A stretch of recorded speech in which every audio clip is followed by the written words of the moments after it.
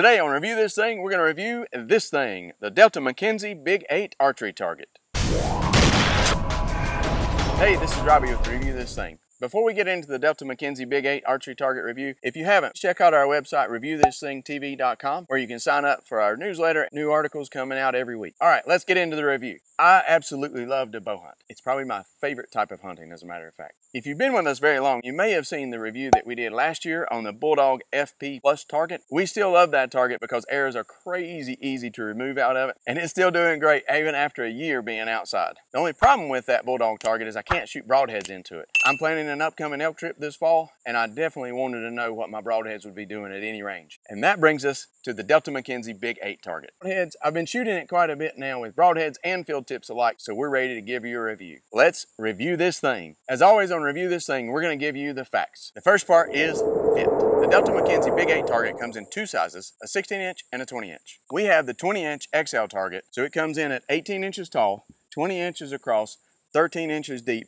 and weighs in at 24 pounds. I feel like the size of this target is plenty for what I need. It's not too heavy, it's not too big, it's easily going to make it into the back of my truck for my trip out west, and the handles on the side make it really easy to carry around. Some of the painted dots are actually smaller than other targets that I've used, and I really like that because everyone always remembers aim small, miss small. If you really want to decrease your shooting window and or limit your room for error, on the edges, it has even smaller dots painted. So the size of this target definitely fits my needs, and I know it's going to be in the back of my truck on many of my hunting trips. Because of that, we're going to give fit a 5 out of 5. Now, is the Big 8 target as advertised? The first thing they advertise is a larger shooting area because of the hexagon design. But wouldn't there be more area to shoot at if it was a square? That's where the sides come in. Because of the hexagon design, it does give us 8 different shooting surfaces and definitely increases your shooting area overall. The next thing they advertise is premium self-healing foam for extensive use. That seems to be true. You can see the spots where I've hit it with broadheads. While you can see where they've entered, it definitely doesn't look like it's opened up so much that it won't stop an arrow if an arrow hit in that exact same spot. I have hit the edges of the replaceable core, and you can see where it chipped a little bit of foam off, but I don't think it's changed arrow penetration at all. There's only been one time that I pulled a broadhead out and a little bit of foam came out with it, but it's definitely not enough to affect performance. The next thing you advertise is a low pull force. Here's where I might disagree just a little bit. I would definitely say this is true with the broadheads. It does still take some force, but it's not that much. Field tips, a little bit of a different story. It's actually much harder for me to get a field tip out of this target than a broadhead.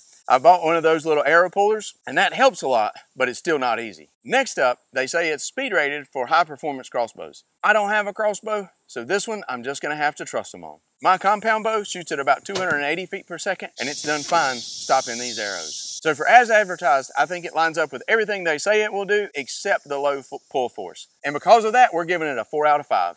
Now on to construction and durability. I definitely like the integrated handles. They're molded into the target, so it's not something that's attached that's easily going to come off eventually. The only downside to these handles is it basically takes 2 hands to carry it. If you're like me and like to shoot from different spots, you're not going to be able to carry your bow and the target at the same time. The Big 8 target does have a replaceable core. I did a fast search on the internet and was able to find several of the cores for around 90 bucks a piece. With all the different sizes to shoot at, I would think you'd have a hard time wearing that core out unless you shot at the core all the time. But here's one possible downside. The dots on the target are actually painted on, and you can see a couple of them have chipped off once you hit them with an arrow. I don't see that as much of a problem because it has so many different spots to shoot at, or I'd just take some paint and repaint them. But if that's a deal breaker for you, then you might not want this target. It's made of a high density urethane foam. It has no trouble stopping my arrows, and hopefully this high density foam will add to the life of the target. As far as durability goes, it just came out this spring, so not really sure about the longevity, but you guys know McKenzie makes really good targets. As with any targets, if you leave it sitting outside in the weather, it's probably going to deteriorate faster.